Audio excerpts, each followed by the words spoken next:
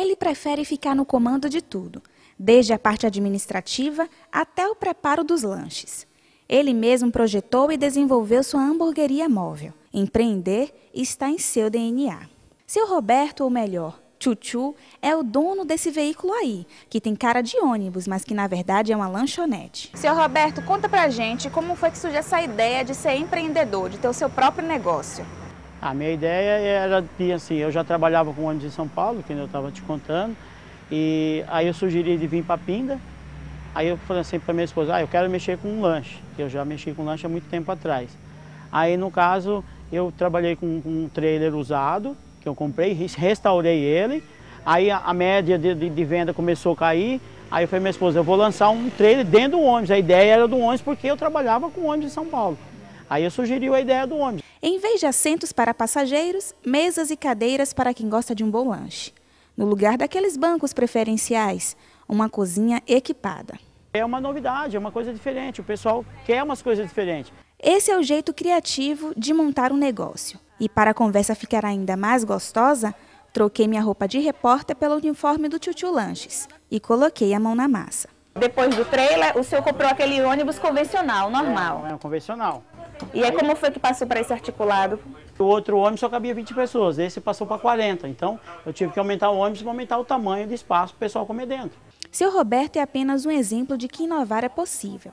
Com 8 anos no ramo, abriu uma nova lanchonete móvel. Já tem projetos para inaugurar novas filiais e até mesmo lançar franquias do seu negócio.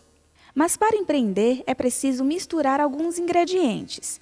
Érica Miguel é consultora do Sebrae há 5 anos e tem dicas preciosas quando o assunto é negócios criativos. Primeira coisa que o empresário, que está tentando empreender, em qualquer área de negócio, ele se planejar, porque sem planejamento, assim, a crise que já é complicado fica mais difícil ainda. Então ele precisa se capacitar, conhecer novos mercados, há bastante área de atuação que ele quer empreender.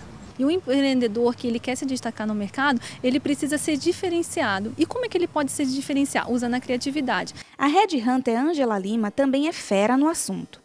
Para ela, o segredo é se planejar. Criar é uma coisa, empreender é outra.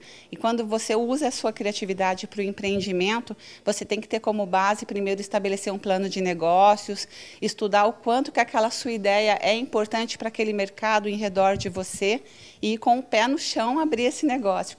E criatividade? Para a Ângela é bem simples. Nada mais, nada menos que um exercício diário.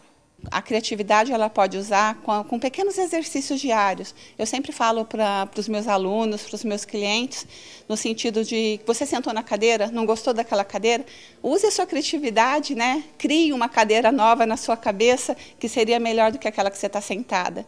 Você usou o cobertor, puxou o cobertor para cima, o pé ficou de fora, por que não criar um cobertor com elástico nas pontas?